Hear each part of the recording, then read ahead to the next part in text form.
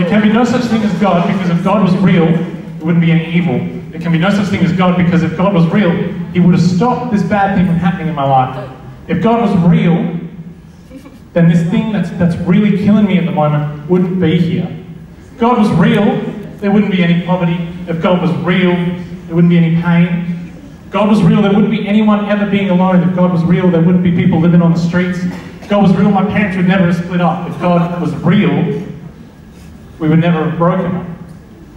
If God was real, He would fix the problem that I have in my life. Now, these might seem like logical statements, and it's probably statements we've all made before.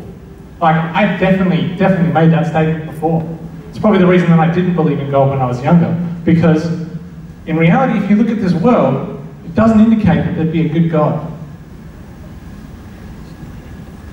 With that uplifting intro, my name's Alistair, and tonight I'm talking about why not. Talking about why not. Why not Jesus? And the topic I've got is, if God is real, why do bad things happen to good people? It's a really heavy topic. It's really big and it's really broad, and there's a lot of things that we need to get through. All of the queries that you have are logical. I want you to hear that your queries are legitimate. They are a legitimate reason for you not to believe in God, until you hear what I have to say. So I'm going to read from Matthew 12. I left my Bible at home, so I've got it on paper. I apologise. We'll have it on the screens for you.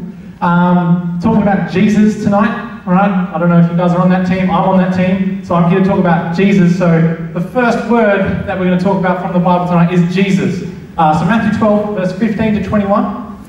Jesus, aware of this, withdrew from there, and many followed him, and he healed them all, and ordered them not to make him known.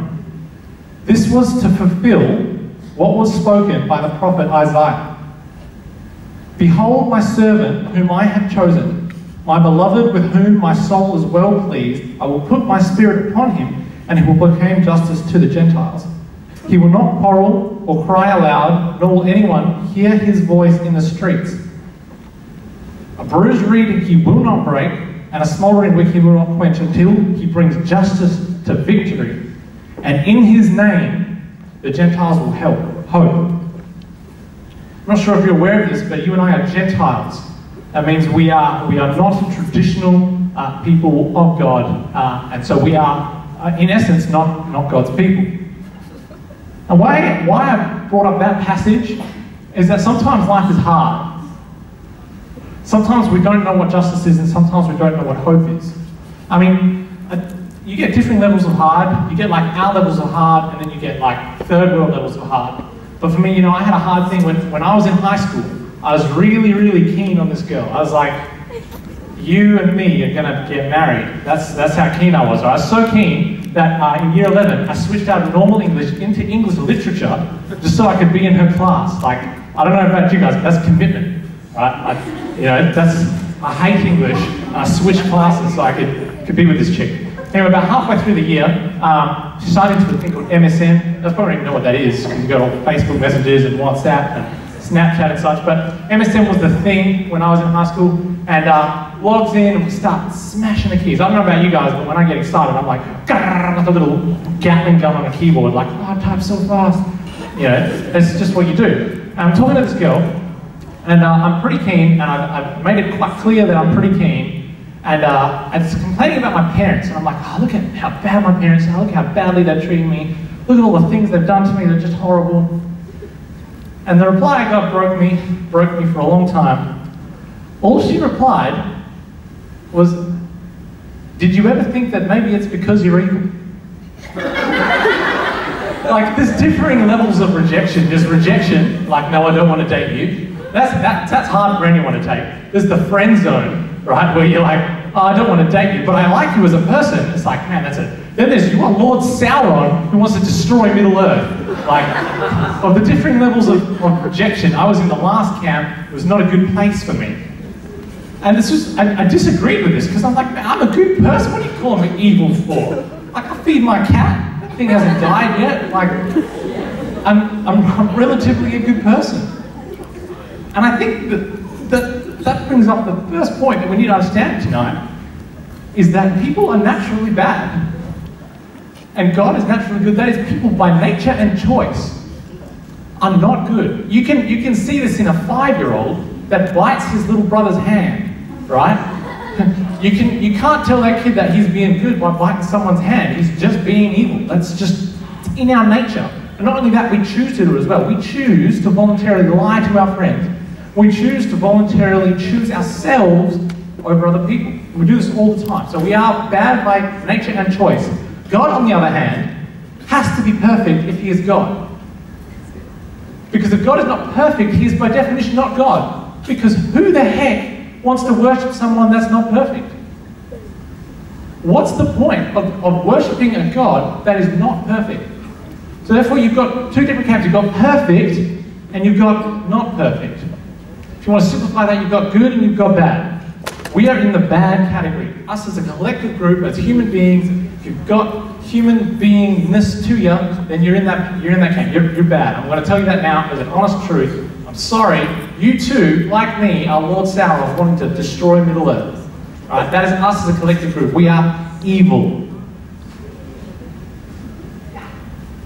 We weren't always this way. If you go back to the beginning, we can debate a long time on evolution and we can debate a long time on creation.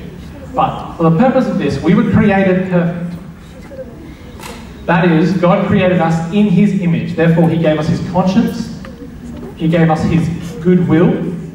And in God's perfection, he allowed us to have free will. With our free will, we chose against God. That is, we chose to do our own thing.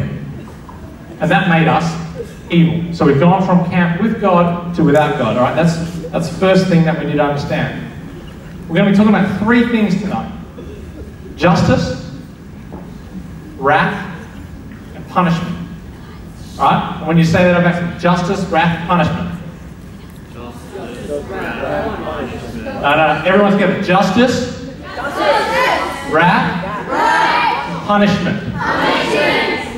It's going to be an exciting night tonight. I can tell already everyone's looking real excited.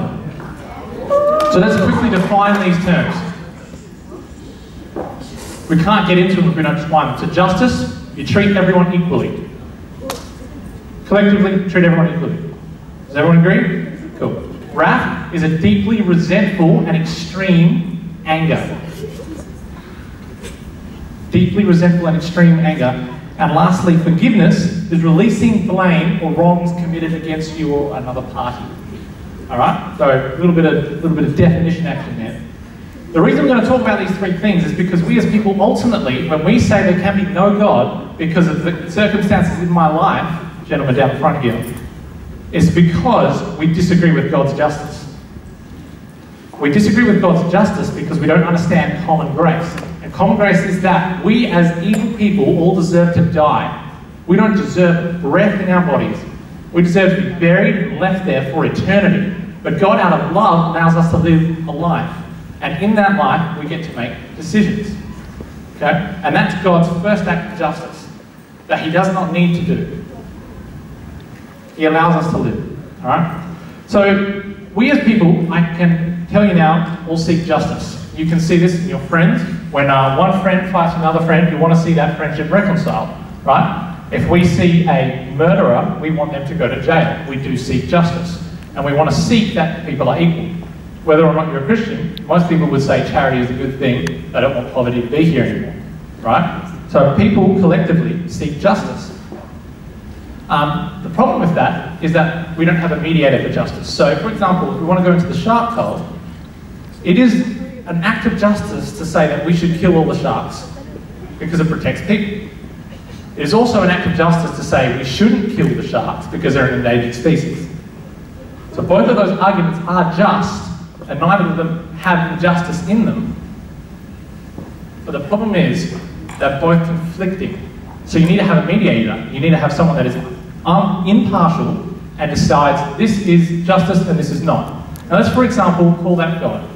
Let's just say God says this is right, this is wrong. Let's just say that as an example. Then as an example, let's say Adam and Eve, let's call them that, they decide that that definition of justice is not good enough. They disagree with that justice and they do their own thing, which is ultimately what we as people do every time. We look at God's justice and we say, I don't agree with God's justice, I'm going to do my own thing. As a result, we need to be punished, right? We can agree that when someone steps out of justice, you want to see them punished, correct? So what I want you guys to understand is that justice is not decided by people, but by God for people.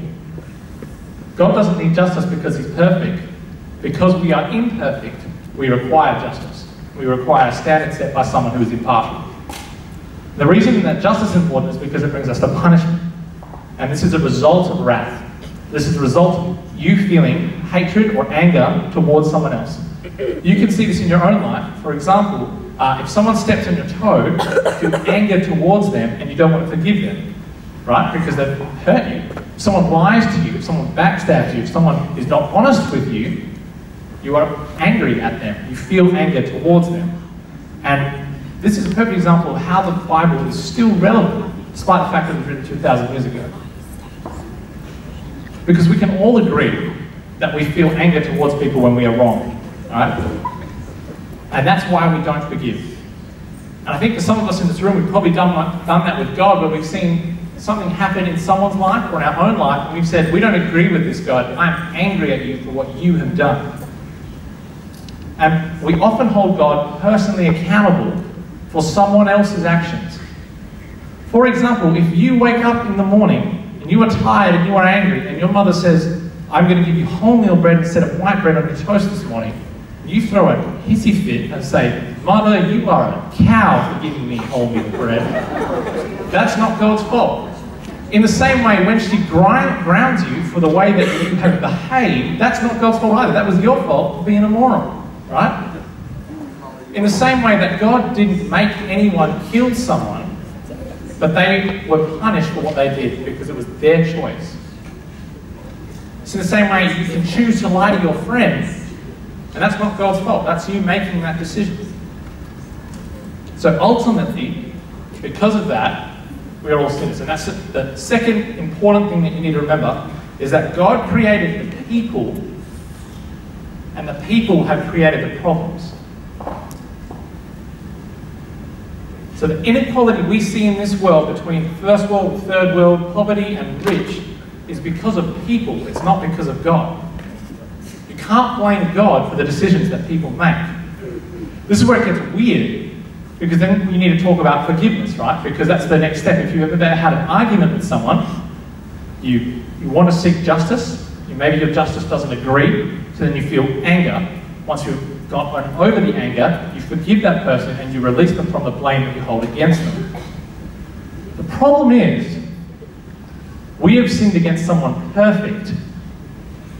Whereas when we sin against each other, when we hurt each other, we are doing it from one imperfect being to another imperfect being. Does that make sense? That God is perfect? That God is above us? And that the way that we deal with our own problems are not the same way that we can deal with God's? For example, we can't forgive God because God's never messed up.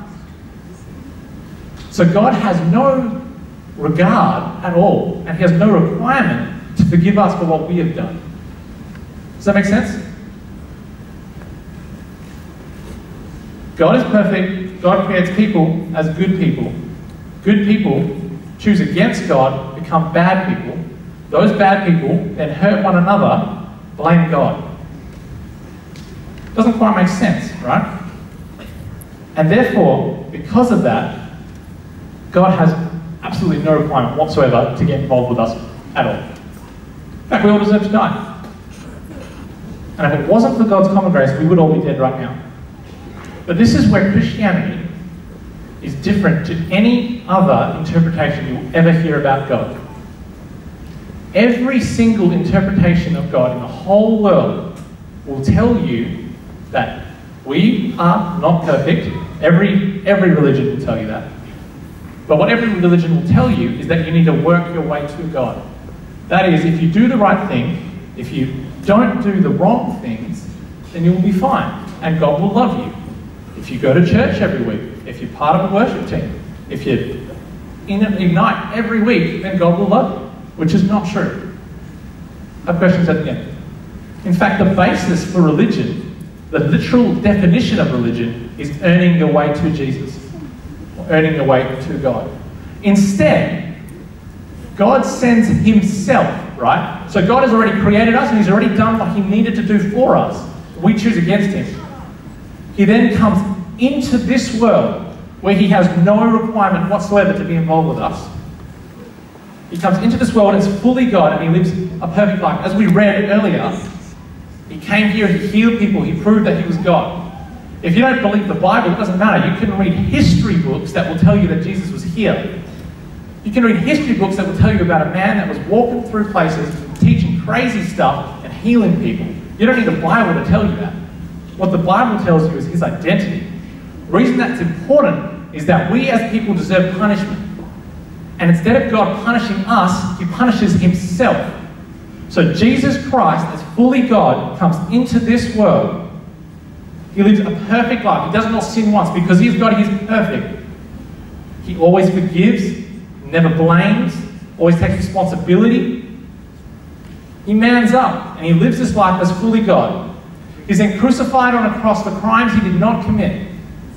I don't know if you guys know what crucifixion means. It means you're whipped for about 4 hours with a cat of nine tails, which has bits of bone and metal in the ends that hook flesh out of your back. So like chunks of flesh, like the size of your fist, coming out of your back. Happens for about 3 hours. Then you're made to carry a heavy wooden cross up a hill. You're then nailed with railway spikes through your hands to the cross, and eventually you suffocate to death. And then just to make sure after all of that you are dead, they take a spike and they stab it up through your rib cage and through your heart sac to make sure that your heart's completely punctured. So I didn't realize that was funny. Sorry, to me that's not funny. It's just really not at all. In fact, it's so unfunny that God makes a joke out of it. He says, you just try to kill God. And 3 days later, he rises from death, healed, alive. 3 days was the biblical term for death. In the time of Jesus, if you were dead for 3 days, you were officially pronounced completely dead. He was locked away in a tomb, and was no longer in that tomb after 3 days. In fact, he showed himself to people. 500 people saw him. And what I want to tell you is that Jesus rose to come to the problem to fix the people. Every other religion will tell you that God is responsible for this earth and that we are responsible for getting our way to God. Jesus instead sees that there's a problem on this earth that we have created ourselves, and he puts himself in the mix to fix our problem. I mean, some of you might be getting to this point and you say, that's not good enough for me. You haven't even answered my question.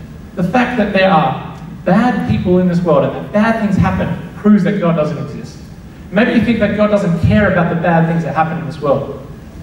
What I would retaliate to you with is a book in the Bible called Genesis. And you guys know the story about Noah's Ark, right? What a lot of you probably don't know is the precursor to Noah's Ark. And that is, God says, the only intention of every person on this earth is only ever evil all the time. And I hate it so much, I'm going to kill them all. And he kills everyone except for one family. That's how much God hates the evil in this world. So if you think that God doesn't hate evil, you have a misconception of God, because God hates evil so much. He killed an entire world's population because of their evilness. Right, so understand that God hates evil. But maybe that's still not good enough for you. Maybe you don't want God to kill all the people. You just want him to get rid of all the evilness in the world. And that might seem like a fair argument to you at first, but where do you stop? What defines evil? Is it the murder level? That guy killed someone, he's evil. God, you need to get rid of him. What if it's the anger level? You feel like you want to kill someone, but you don't actually follow through. Is that evil? What about the lying level? Completely leading people astray. Is that evil? So the problem is you put yourself down a wormhole where you say, get rid of all the evil, and we're all dead anyway. Because we're all evil. We all are responsible for the evil that we do. And lastly, you might say, well, there is sickness in this world. There is cancer in this world. There are people that abuse people in this world.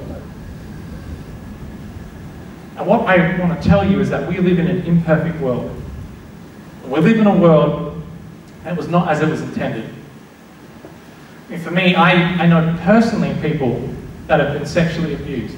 And to me, it makes my blood boil, and I want to sometimes just go over to that person's house, like the person that abused them, and I tell you now, I'll kick them in the face, because I cannot stand the fact that there are people so evil in this world. But what the Bible tells me is that that person that sexually abused that person is the same as me lying to you.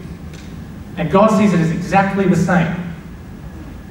And the problem that we are in an imperfect world, we are all on the road to death. Every single one of us is dying. 100% of people die. It's a new statistic. I don't know if you've heard of it. 100% of people die.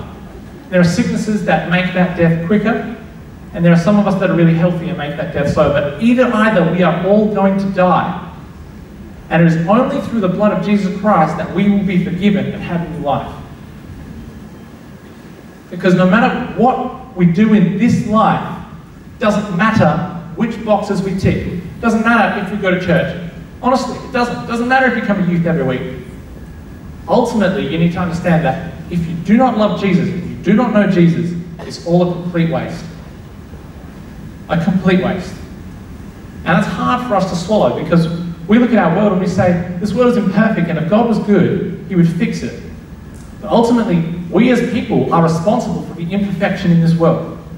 And God as God has no regard whatsoever for it. Instead, he chooses to love us, and he chooses to be involved. So there's a few things you need to remember from tonight. That is, God is good and people are bad. God is good, people are bad. Justice is decided by God for people. Right? Justice decided by God for people. God created the people, and the people created the problem. And Jesus came to the problem in order to fix the people. Does that make sense? Of course not. It's crazy. It's absolutely insane. The fact that you and I, as imperfect people, are loved by a God who loves us so much. And we've covered an extreme amount of content tonight, and we've probably covered stuff that hit you on a personal level. Notice a lot of hands are coming up. So I want you guys to come down the front here once we're done, and I want to talk to you about those questions, because I'm sure those questions are valid. And I do want to talk to you about them, because the only reason I get up here is so that you guys can understand the truth that Jesus Christ is God, and that Jesus Christ is King of the universe. Jesus Christ is a better King. Jesus Christ is a better Savior than anything else that you will ever encounter.